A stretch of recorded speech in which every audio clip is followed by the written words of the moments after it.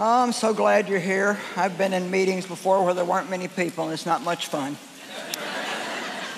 You know, you grow little by little, and I started out in the basement of my home. That's where my ministry started, in the basement of my home. And I did little tiny Bible studies for 5 years, and then I worked at a church for 5 years, and then God told me to take the ministry and go north, south, east, and west, and I did so many meetings of 25 people and 50 people and 70 people. If I got a crowd of 100, I thought I'd died and gone to heaven. And I'm grateful that I never gave up and made it to where I am now, and I'm anxious to see what else God does with me before He takes me home. Amen? I just had my 80th birthday this year, so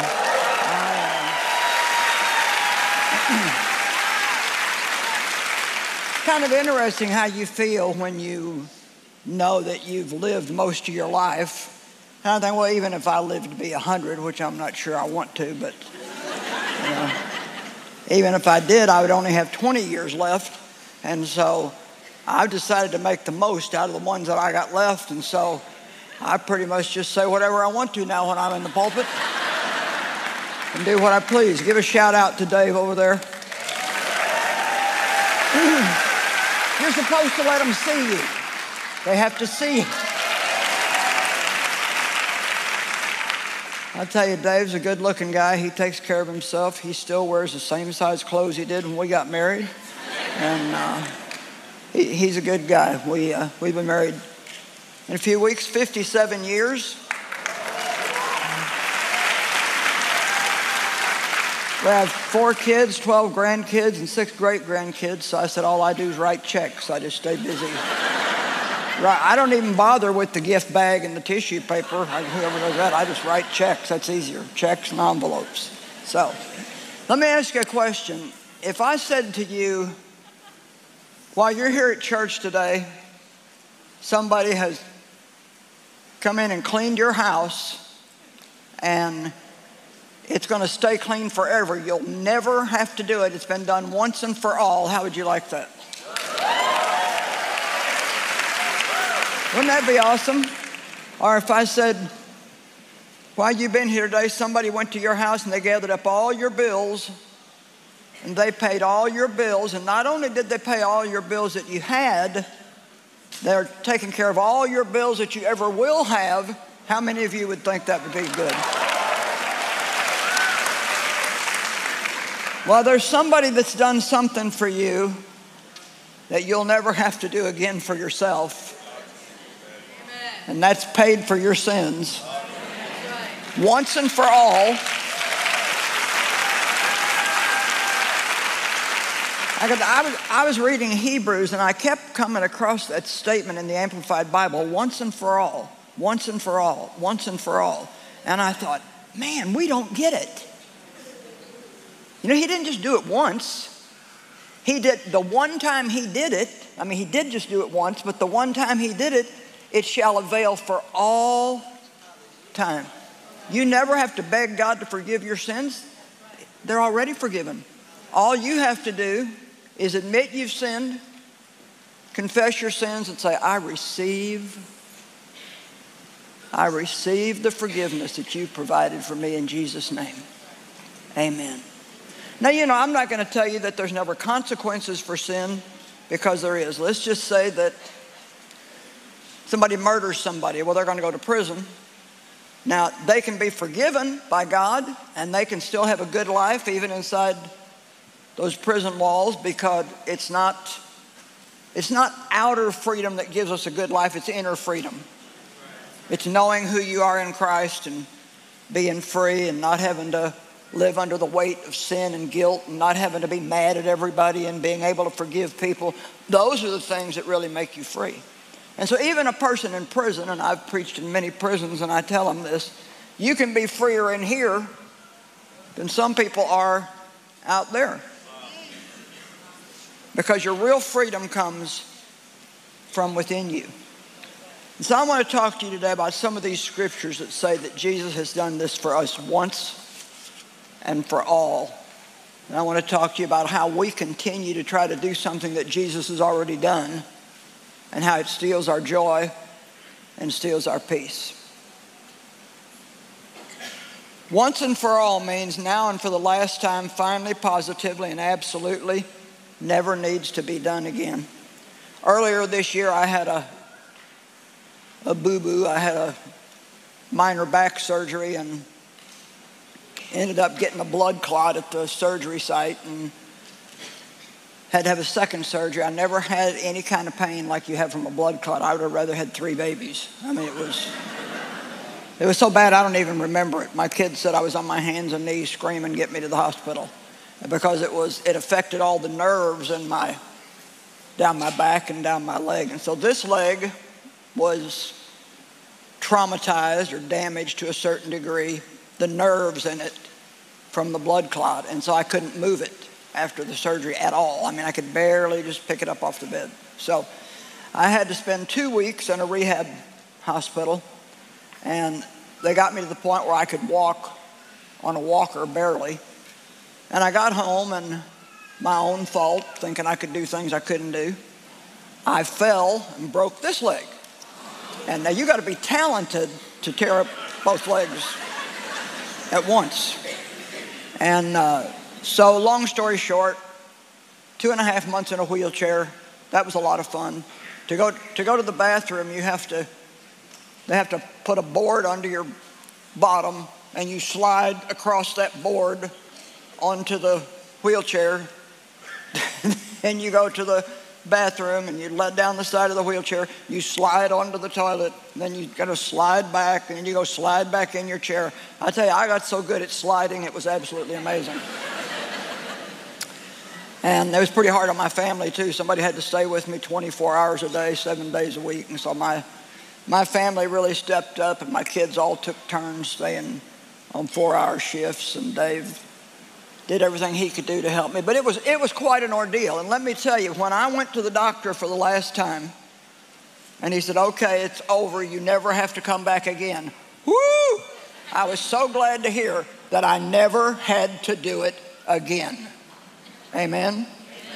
Same way when I had cancer 32 years ago. I had breast cancer, and I had to have a surgery, but I was very blessed. None of the cancer had gotten to my lymph nodes. And so when I went to the oncologist to find out what was next, she said, "I've got good news for you. You don't have to have any treatment, no chemo, no radiation. You never have to come back again."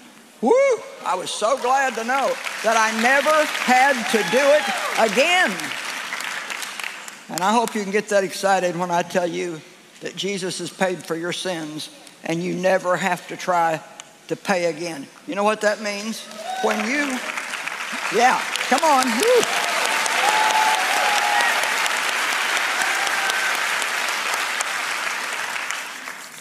Woo. Ooh, this is going to be a happy message today.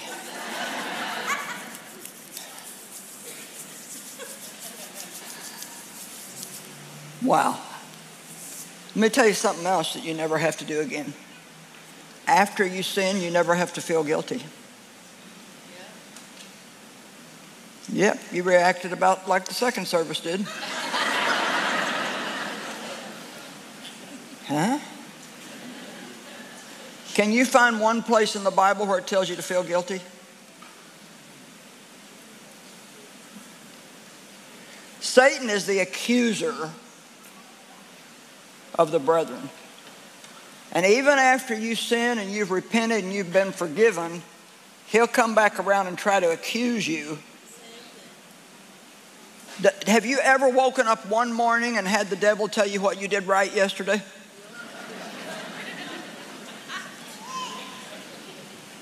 But I bet you there's plenty of mornings you wake up and the first thing you think about is what you did wrong yesterday.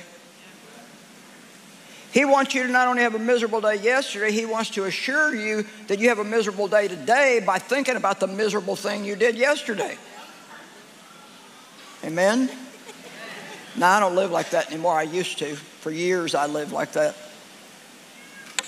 Guilt was my best buddy. I just took it with me everywhere that I went. From being abused as a child sexually, I guess somewhere along the line, I got the idea it was my fault. And so I always felt guilty. It didn't even, I didn't feel right if I didn't feel wrong. I always felt like something was wrong with me. What's wrong with me? What's wrong with me? What's wrong with me? And it took me a long time to get over guilt. It was like this vague presence that was with me all the time. Not like right in my face, but this vague feeling something's wrong with me. Does anybody in here have any idea what I'm feeling, what I'm talking about? And well, I pray right now in Jesus' name you get this today, because if you do, it'll change your life forever. And I finally learned that I'm not supposed to live by how I feel, but by what the Word says. And I started applying that to this thing about guilt. And when I would feel guilty, I would say out loud, I feel guilty, but I'm not guilty, because the Word of God says I'm forgiven and the sin and the guilt are removed. And then I'd still feel guilty, and I'd say, I feel guilty, but I'm not guilty, because the Word of God says that my sins have been forgiven and all the guilt has been removed. I'm not guilty. I don't care how you make me feel, devil. I am not guilty. I am forgiven. And you know what? When I did it enough times, I started to believe it.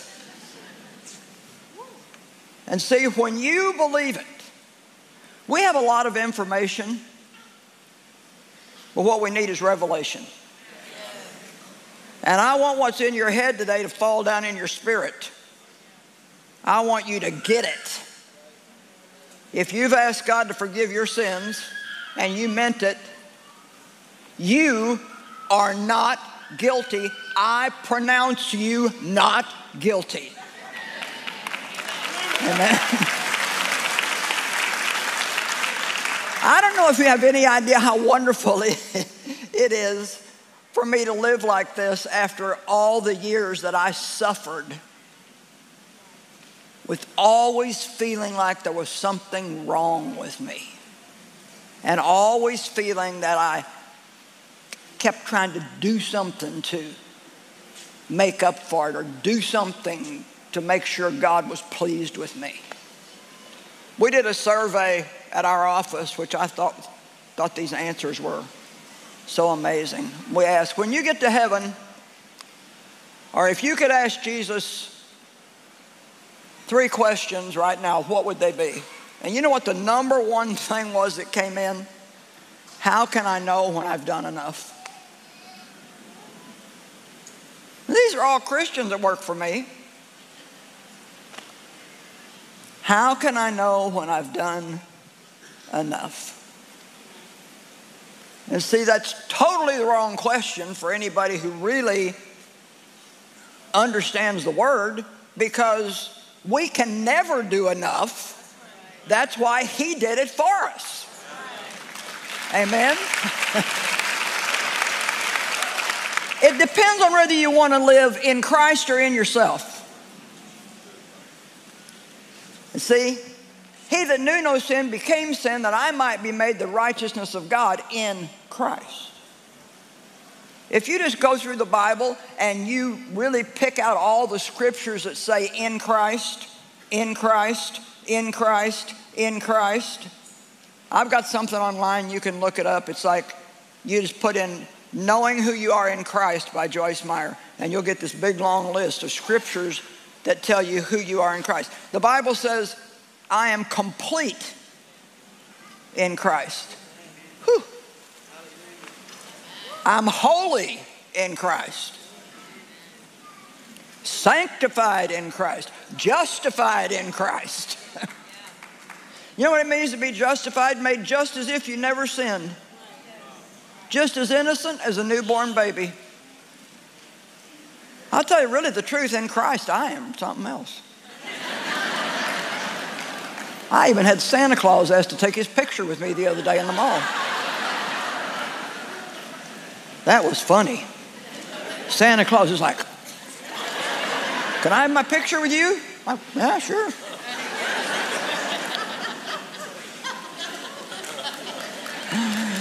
Oh.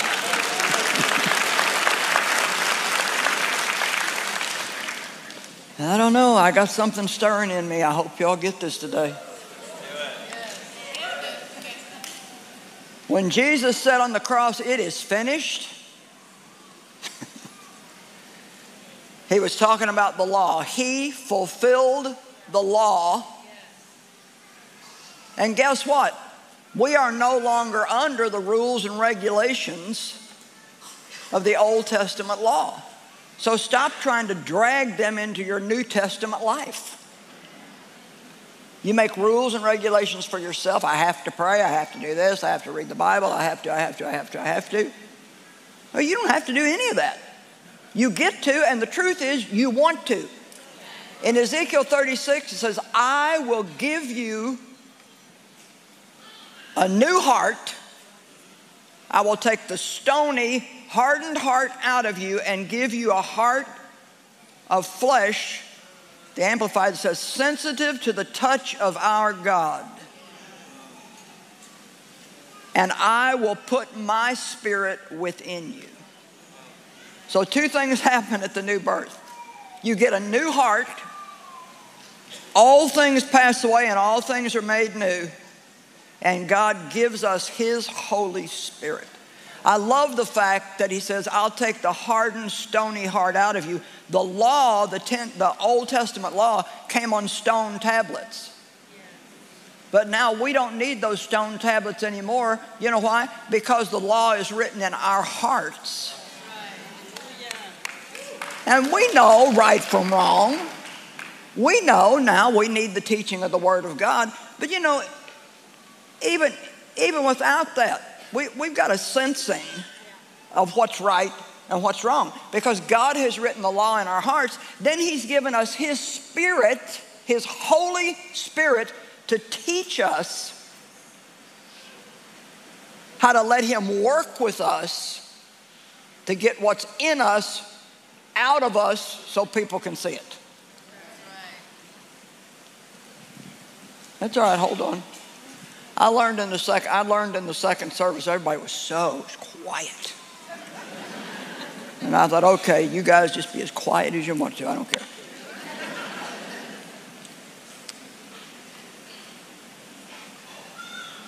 There's no more additions that we can make to what Jesus has done for us. He's done everything that ever needed to be done. And the Bible says that when He ascended on high, He sat down at the right hand of the Father.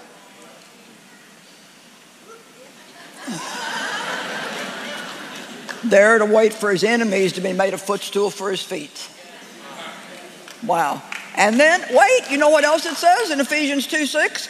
And we are seated in Him. Somebody got it.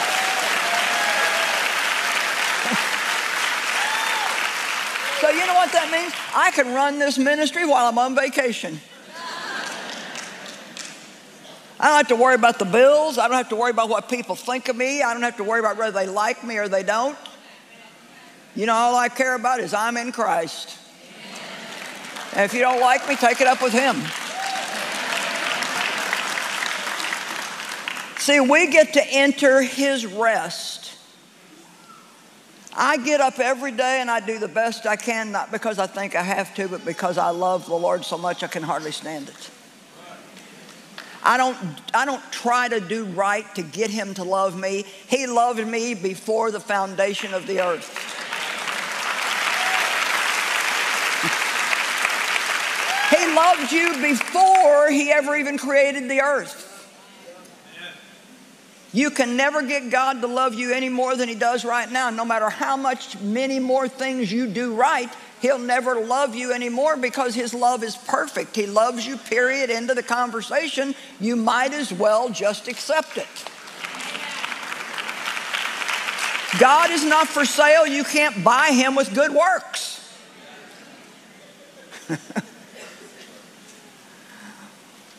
I try to be good every day because I love God, not to get Him to love me. I want you to try to be good, but not to earn something from God. You can't earn your salvation. It was given to you as a free gift by the grace of God.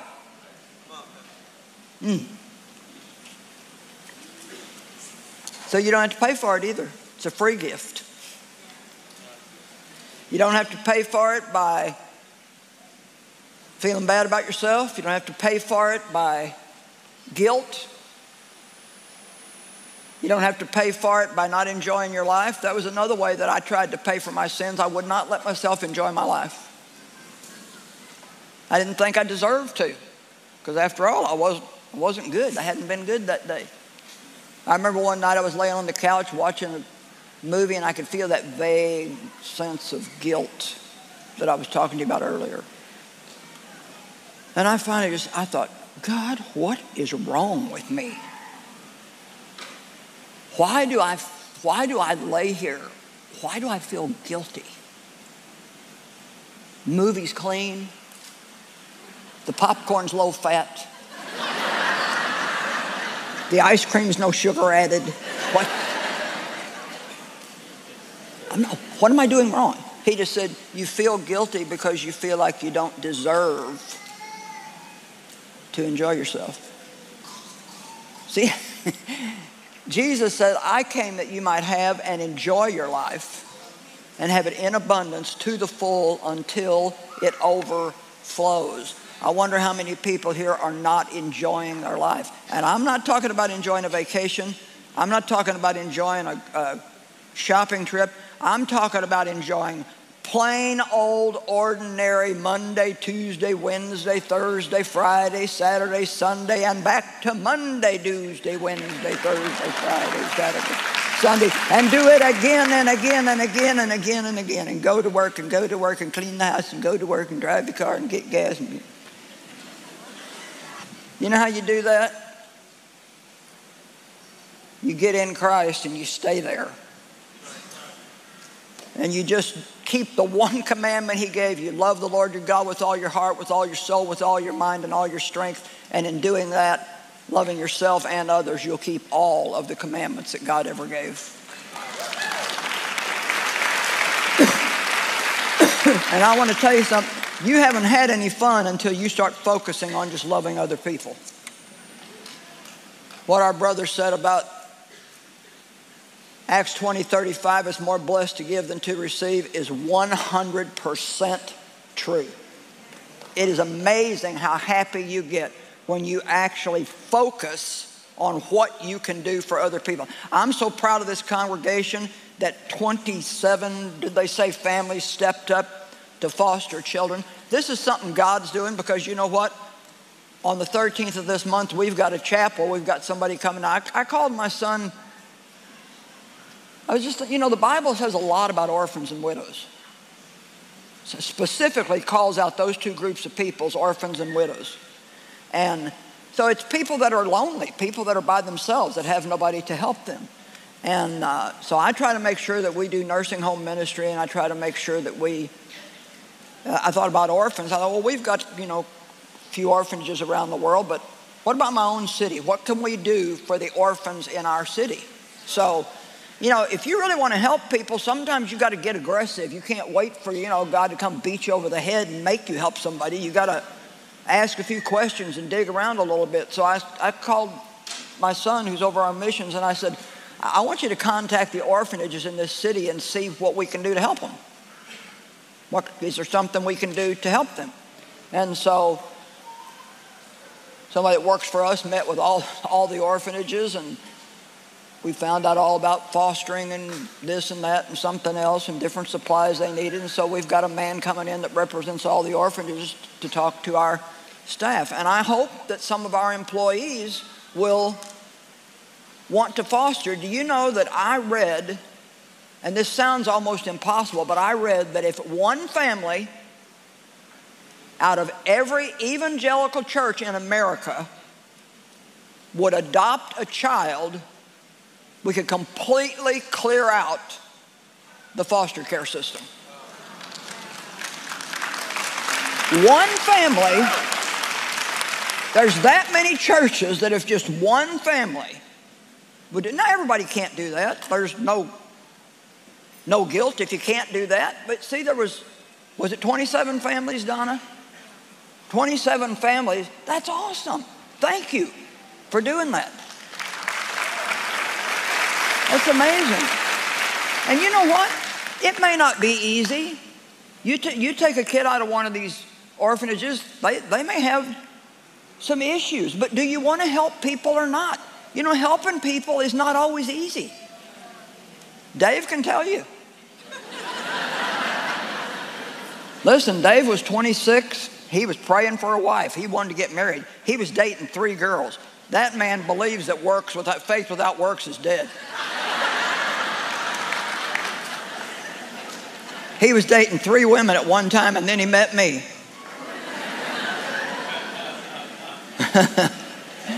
I was outside washing my mother's car in short shorts, and we had beehives back then. I had hair up to here. He thought I was cute, and he said, hey, when you get done washing that car, you want to wash mine? I said, if you want your car washed, buddy, wash it yourself.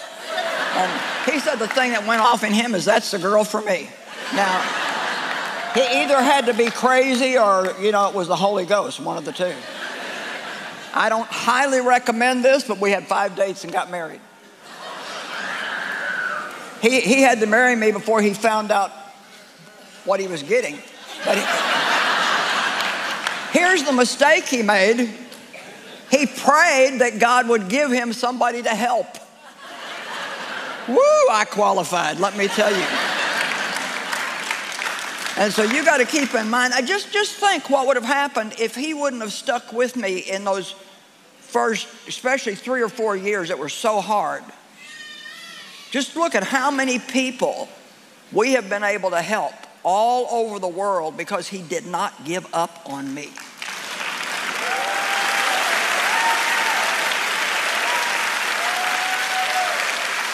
Come on, don't give up on people. God's got a plan for their life just like he's got a plan for yours. Everything does not have to be comfortable and convenient for us. We don't have the slightest idea what it means to suffer.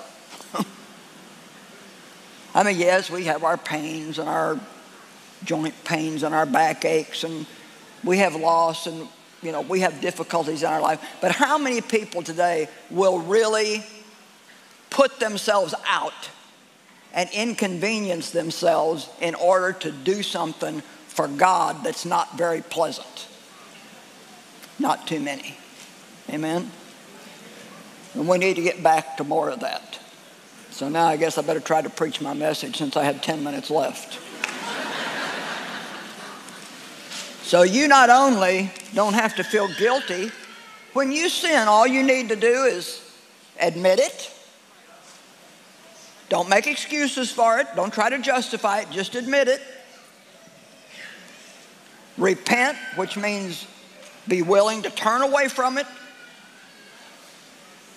Don't want to do that anymore, Lord. Help me, help me, help me, help me. Help me. Confess it. Receive his forgiveness. And that, I think that's a part of it. I think sometimes we pray, forgive me, forgive me, forgive me, but we never actually take the time to receive it.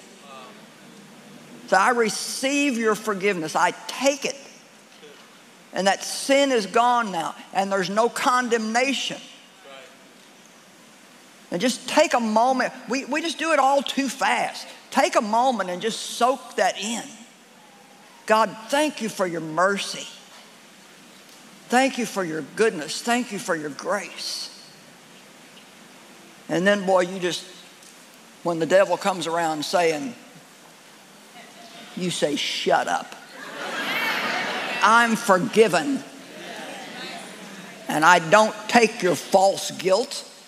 I won't take it because it's a lie from the pit of hell. God's word says, I am forgiven.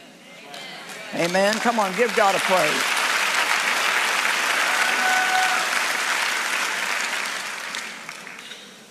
This can make a huge difference in your life if you can get this today. Not in your head, in your heart. I can't do anything about how you feel, but I can tell you the truth of God's word. You may think I'm guilty. The devil will put thoughts in your head. You're guilty, you're guilty. You don't deserve. You don't deserve.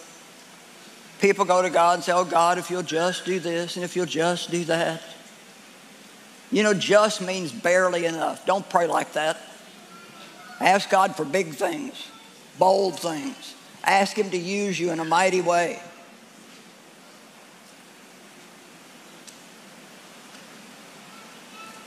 Now, I can't do anything about your feelings, but I can tell you not to live by them. Live on the other side of your feelings. Yeah, I feel guilty, but I'm not guilty. I feel like I don't deserve this, but in Christ I do. See, this is not about your do, it's about your who. It's who you are. The devil will try to tell you everything you do wrong, but God's word tells you who you are in Christ and who you belong to.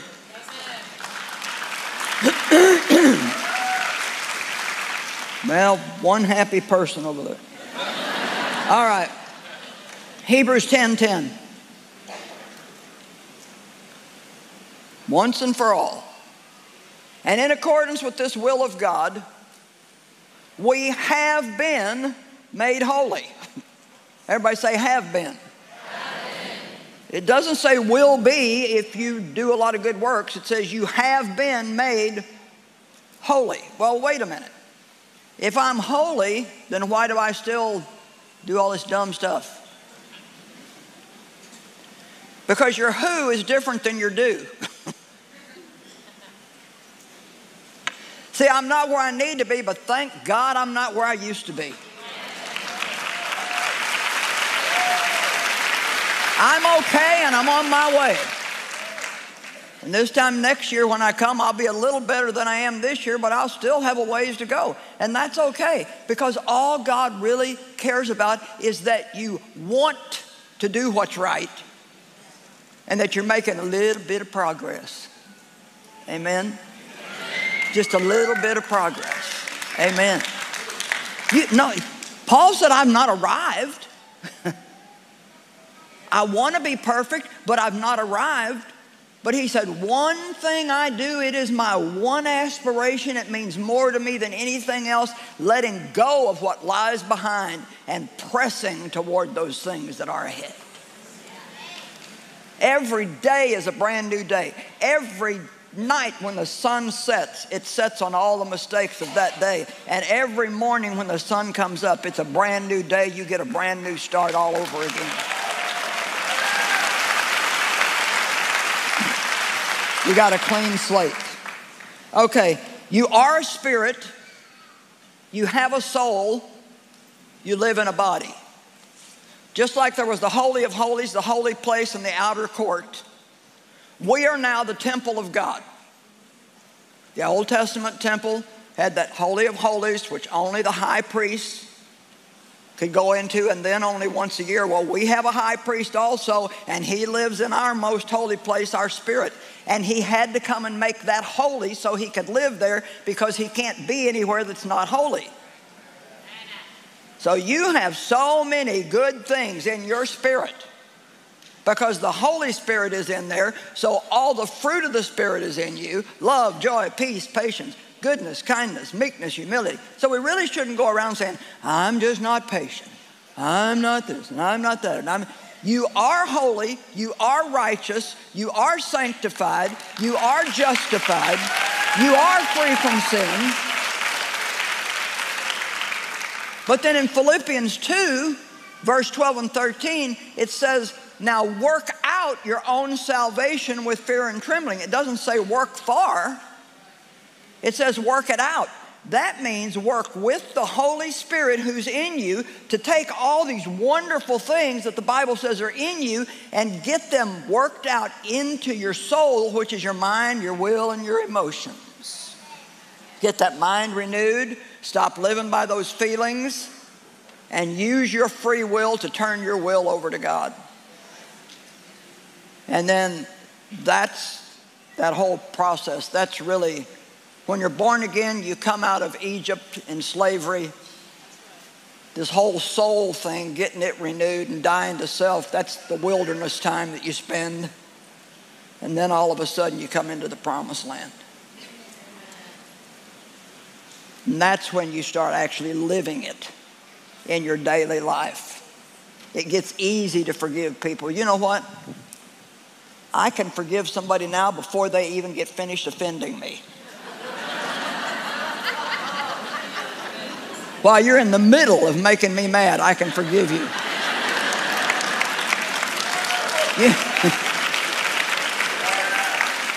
You know why? Because I've been there, done that, and I know that God wants me to forgive people for me. It ain't got nothing to do with you. You may not even be sorry for what you did, but I don't have to be in prison because of what you did. You hurt me once. I don't have to keep letting you hurt me every day of my life.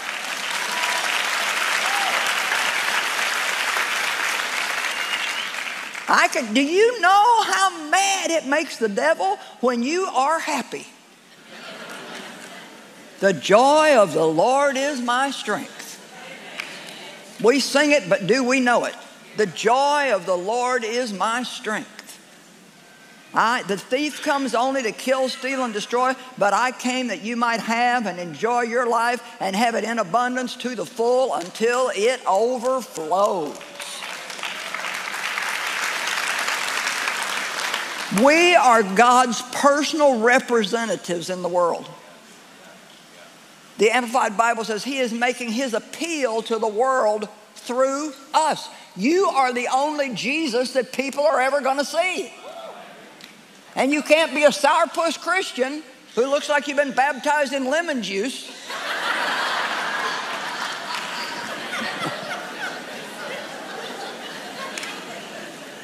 I mean, people already think that Christians can't have any fun. We need to have more fun than anybody on the earth.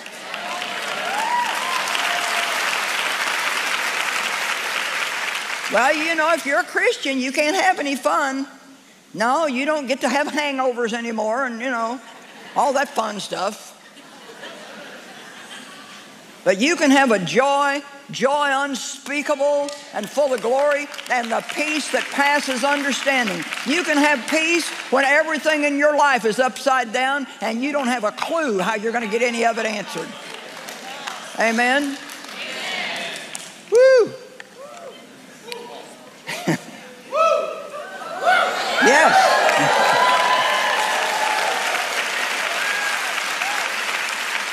Glory to God. We need to bring that second service back and let them get this part. Hebrews 10:12. Whereas this one Christ, after He had offered a single sacrifice for our sins that shall avail for all time, sat down at the right hand of God. Folks, let me tell you, it is finished.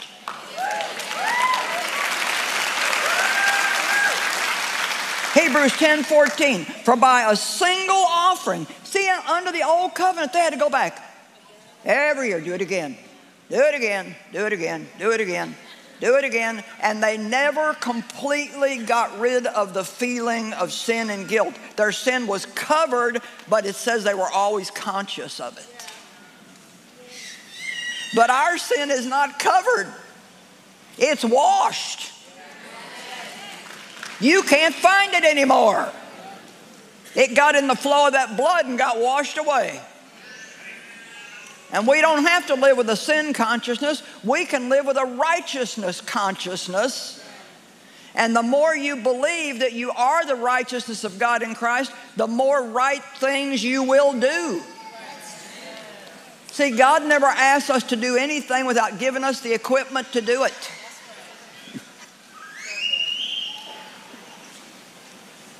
Oh, Jesus.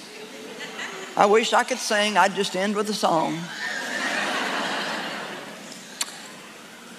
Oh, Hebrews 10:14, for by a single offering He has forever completely.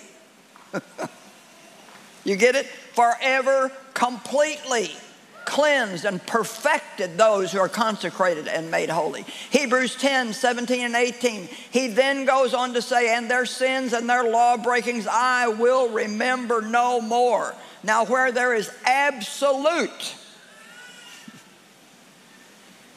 remission, forgiveness, and cancellation of the penalty of those sins and law breakings, there is no longer any offering that you can make to atone for your sin.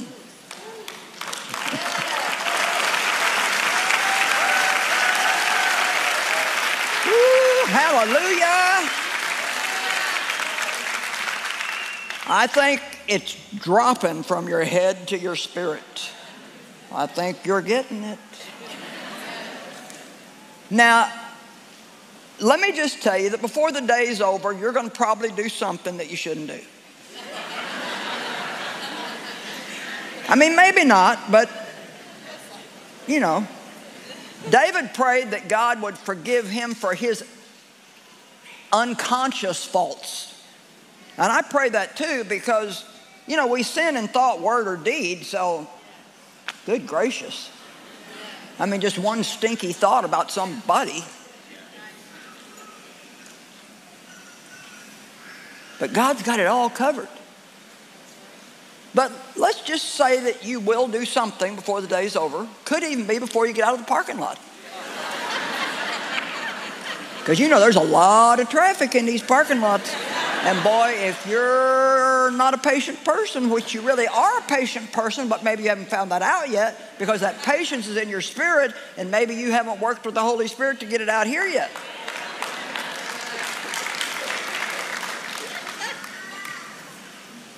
And in the morning you're going to wake up and the devil's going to say, well, that did you a lot of good to go hear that preaching.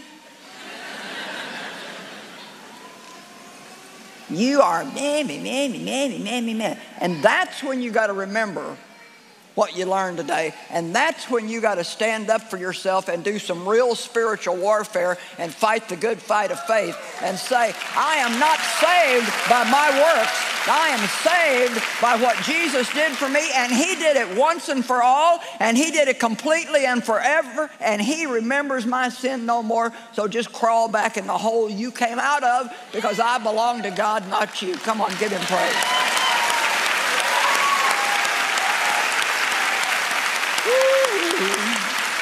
I would jump, but I'm too old. I wish I could still jump, but it hurts my back. So I have to do this.